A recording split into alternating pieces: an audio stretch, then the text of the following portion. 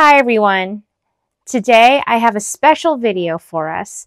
I get asked all the time where I find my mini makeup, and most often my response is that I snag these in different gifts with purchase events. However, once those events pass, it's often hard to find these. So for those of you who are still interested in finding this tiny makeup, I have a solution. Today I'm going to walk you through how to make your very own mini makeup kit. Be sure to watch until the end of this video because at the end, I'll provide some details for a giveaway where I will provide 5 lucky viewers with little mini makeup care packages so they can create their own mini makeup too. So I'm Jo, otherwise known as the Little Bean on Instagram, TikTok, and now here on YouTube. I started this channel in order to provide more in-depth reviews on my bags, as well as sharing more of my bag collection, and also share my love for all things beauty. So if you follow my social media platforms, you'll have seen that I just recently posted a video showing how I made these little mini makeup pieces and filled them in my adorable Dagny Dover backpack. So I wanted this video to provide more in-depth details on where I got these items and some tips and tricks as well for how to actually fill them and lessons learned that I had when I was putting together that content. So let's start out with these very cute lip gloss and concealer cases. So these come in a little empty canister that looks like this, and it has a little doe foot applicator on the inside. They are the same size as my super tiny Laura Mercier concealer. So I got these cases, as well as all the other ones that I'll show today, off of Amazon. So I'll be sure to link everything below. This came in a pack of, oh goodness, I don't even know how many, 20, 25. It came with a lot of them. And I would say overall, that's the only drawback of trying to do this, is that Amazon isn't going to sell one of these little cases. You're going to have to buy in bulk. So let's talk about how to fill each individual one. So I'm going to go ahead and make myself another lip gloss. So honestly, the hardest part of everything is finding the right tool to extract the makeup out of the bottles, especially the lip gloss and the concealer were by far the hardest.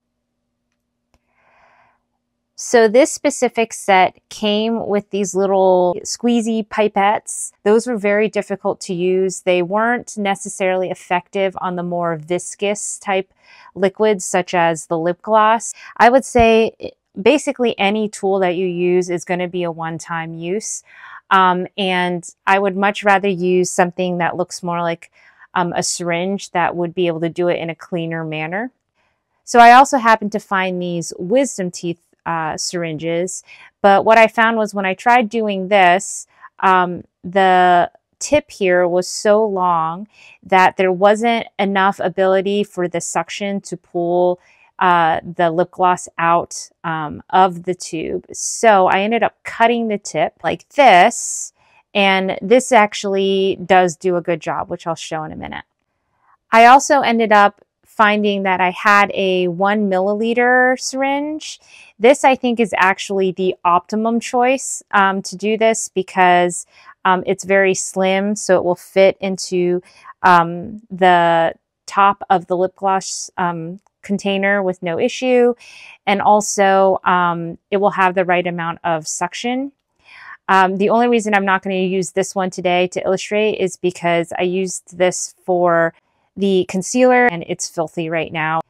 For now though, I'm going to use another one of these larger ones. So I'm going to go ahead and stick it in here. And I'm going to pull some of the lip gloss out. Then we're going to stick it in the tube. I do find too sometimes the top can get clogged and you gotta use like a Q-tip just to open it up again there.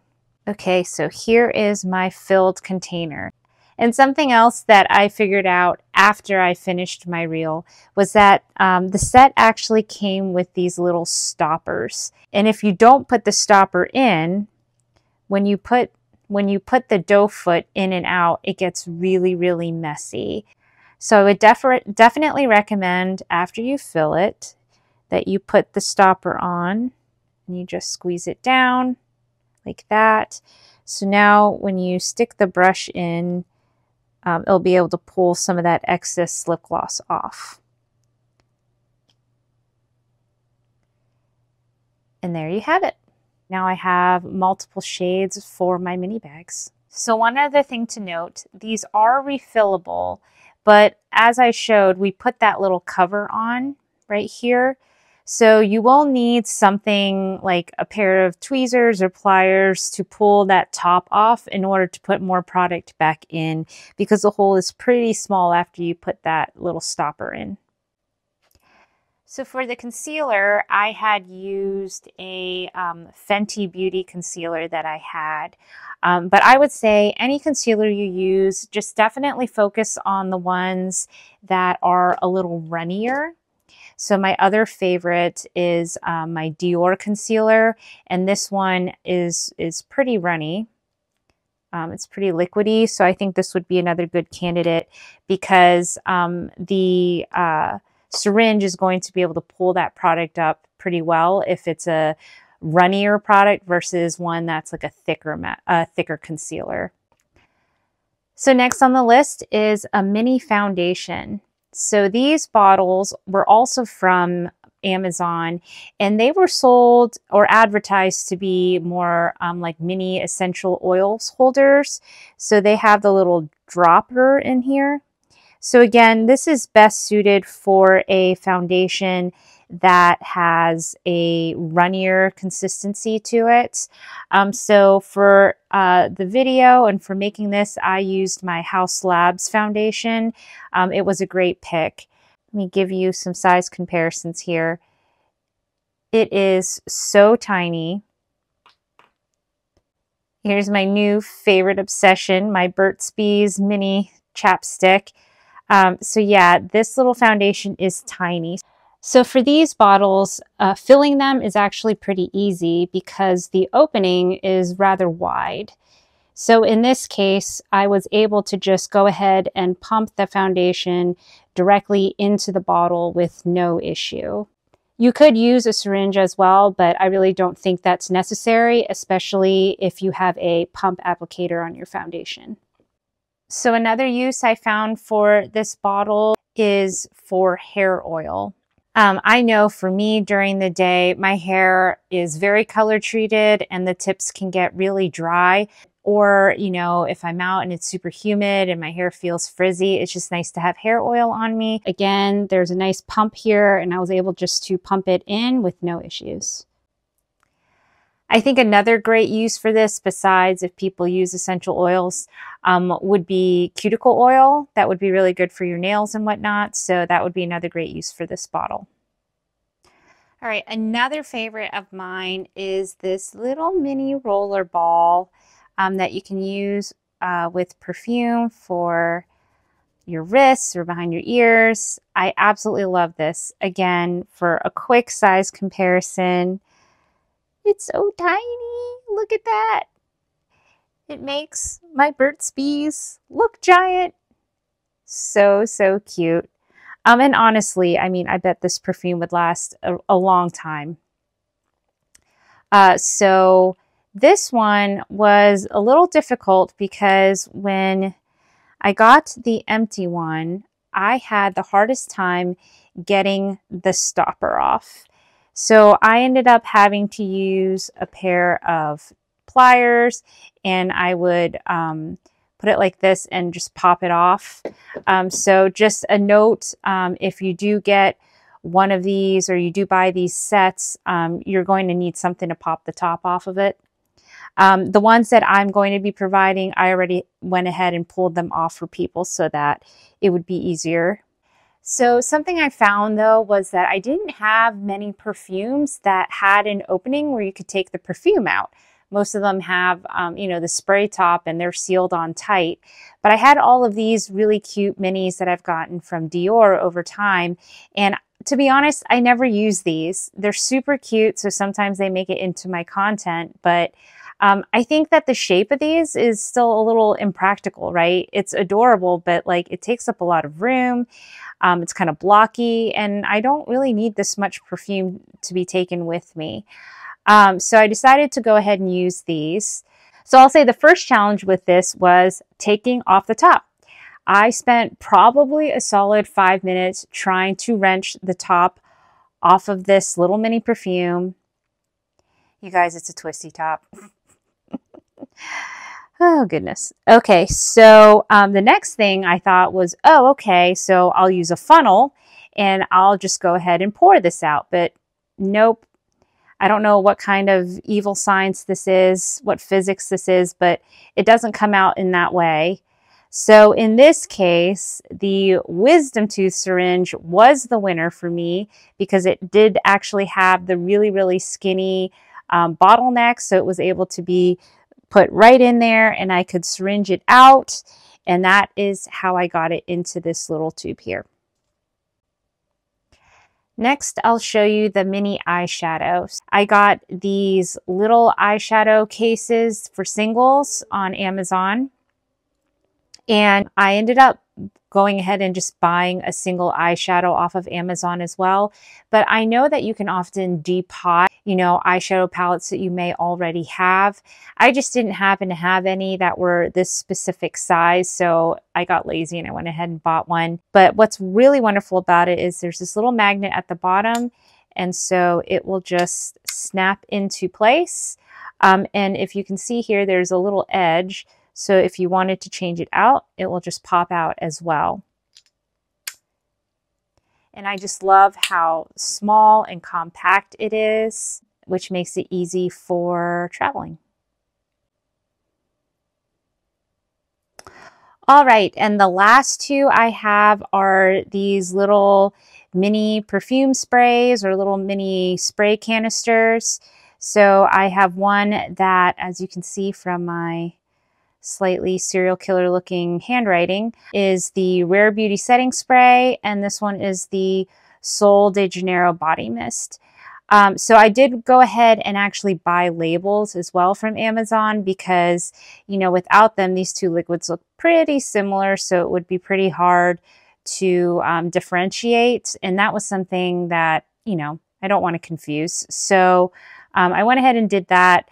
These aren't sticking that well though, so I would say I will probably end up taping them on with Scotch tape or something. It's going to look, a little jerry-rigged, but it will serve its purpose. So just for a size comparison, these ones are larger in capacity than your normal perfume spray, which is kind of nice. It has a top as well, and so far in the testing that I've done, these are pretty leak proof, so I haven't had to worry about that either. So again, this is another one where I did use pliers to pop the top off of it. I don't believe this one was a twisty. I had learned my lesson with that. But you did have to have something strong to pop the top off of it because it does have some grooves to make sure it locks into place and it doesn't leak. For these, I did end up using a mini funnel, which did come in handy. This came with one of the sets that I had. Otherwise, these are pretty cheap and you can find them on Amazon as well. All right, so those are all of the mini makeup products that I made.